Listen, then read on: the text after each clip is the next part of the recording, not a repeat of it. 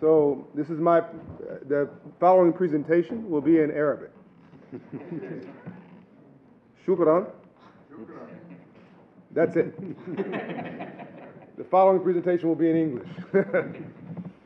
Actually, I have made a commitment to learn this beautiful Arabic language within 1 year. I love the language, and I've fallen in love with the people and the richness, the dignity of the people here in a very short period of time. Can you hear me okay? Yes. So, I have been to more than 80 countries. I travel about 500,000 air miles a year. We have launched this work, or work similar to this. We have done Dignity Days in 50 countries. We have launched this work in South Africa. But in South Africa, we were met with a defeatist attitude in some ways, a sense that it was not possible, that people wouldn't work together, that people did not want to volunteer. We have succeeded in South Africa. 1,500 volunteers in a short period of time, 100 partners. All of the fears were wrong.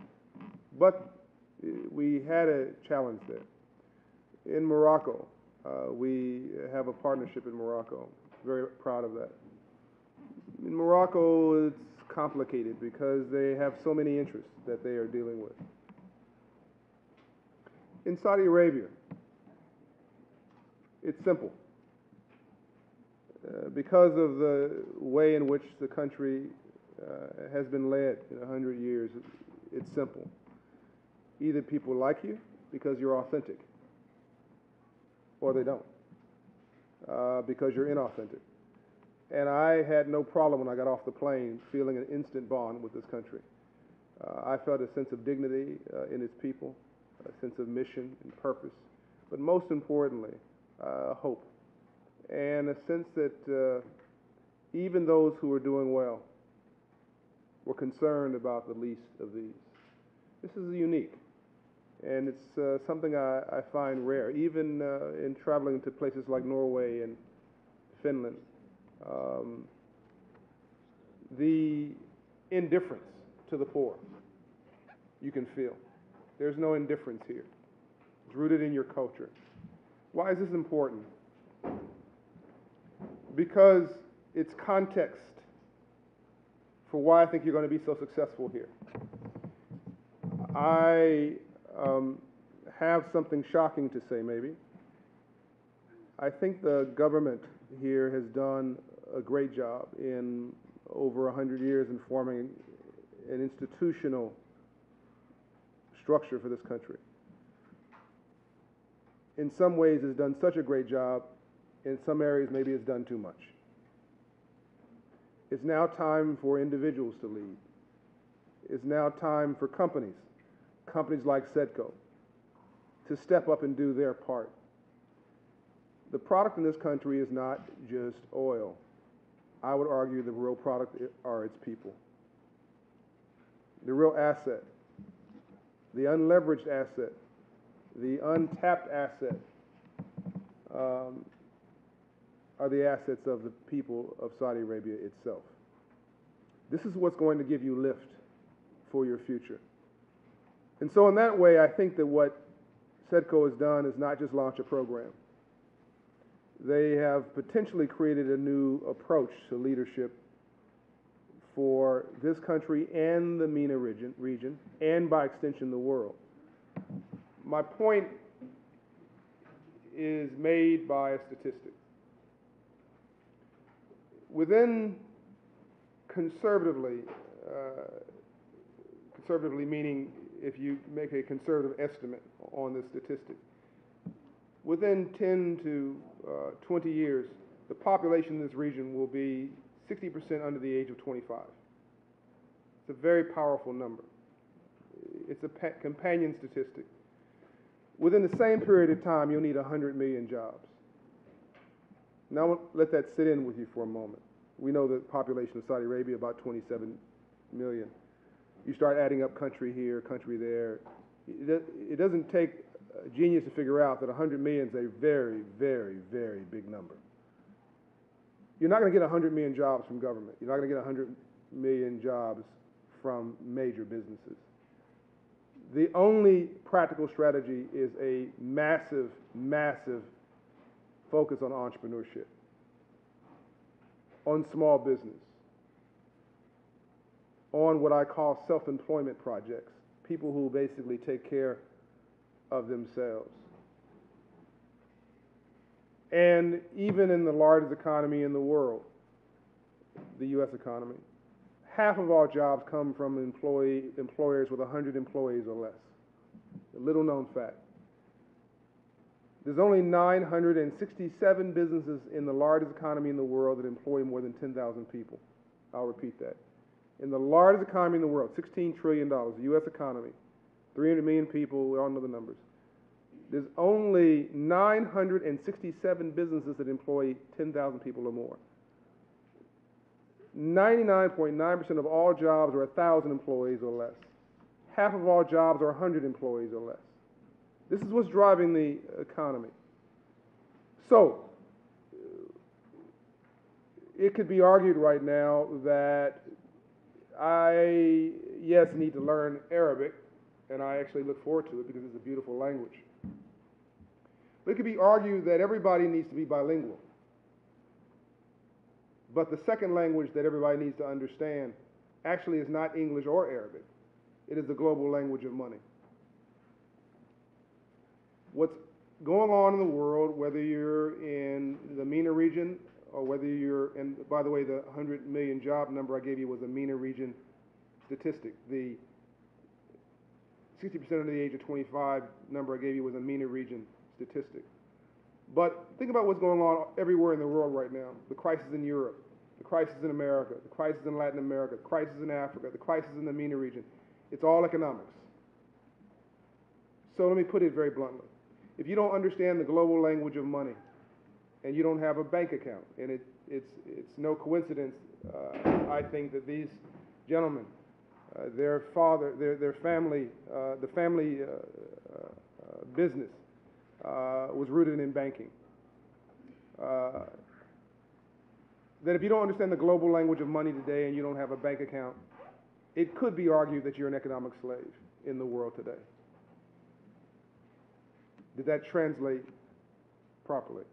I'll repeat it if need be. I'm going to repeat it just to make sure everybody got it accurately. If you don't understand the global language of money, financial literacy, and you don't have a bank account, then you have no control of your life or your aspirations or the ability to achieve some level of self-determination and freedom. It is arguably a case that you're actually an economic slave. And so to set people free, to give them the opportunities, to allow them to connect into entrepreneurship, to connect into small business, to connect in the ability to really help countries like Saudi Arabia to become a role model for the MENA region and then a role model for the world, to take all this young energy and make it positive. The young energy is not a negative thing. It's a positive thing, but it has to be focused. It has to be empowered. It has to be trained in a way in which it's practical. And you can't expect people to go to college and graduate, everybody go to work for a big business. It's just not a rational approach. But everybody can graduate or aspire to open their own business. SEDCO was once a small business. Now it's 20 businesses strong. They've invested in more than that, but they actually control 20 businesses, as I understand, correct?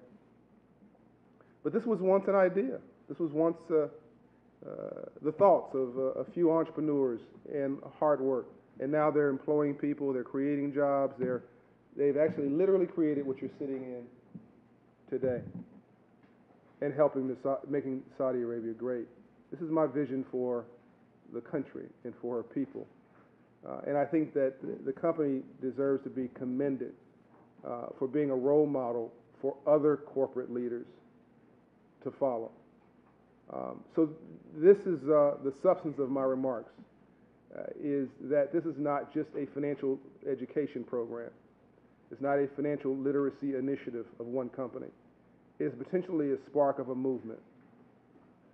for the entire country and for corporate leaders and others who want to make a difference. I'll end with this.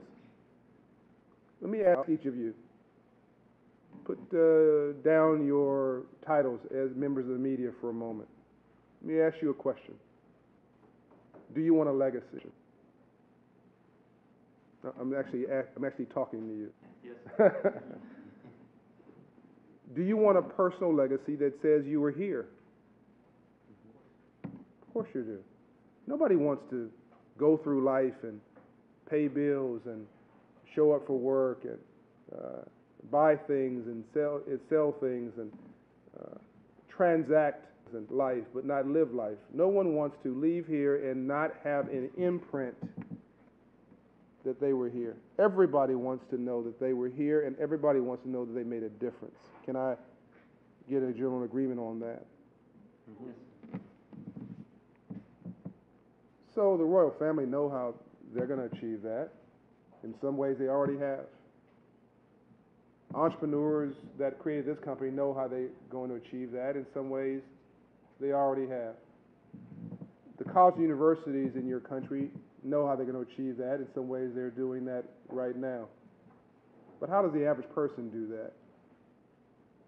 The average person now can go take this curriculum and go into a school, go into a mosque, go into a community, and change someone's life. I will leave you with a hopefully impressive statistic. You may be thinking, John, how can one person make a difference? How can we really make a change in this country? There's a statistic in the book The Tipping Point by Malcolm Gladwell. Those who know me will hear this a lot from me. It's the best-selling book around the world. The University of Illinois study proved that at 5% role models, every community stabilizes. Now, the magic of that number is that it's not 80% of role models or 50% of role models or even 10% of role models that stabilizes the community. It's just 5%. Hope is so powerful that all you need is a super minority of it to change the world. Why do you want to be a banker or a journalist or a blogger or a professional? Because you saw a banker or a blogger or a journalist or a professional. You saw it, and so you wanted to be it. And that is as simple as this model is. To give you the tools and the capabilities and the best practices and the role models to change your world, and by becoming the role models that you want to see in the change you want to see in your country. Everybody can change the world. Everybody can become the future for Saudi Arabia. This is a chance for you to actually create a legacy, a living legacy, everyone in here, for your future. And I'm very proud to be here and very proud to be associated. Thank you very much.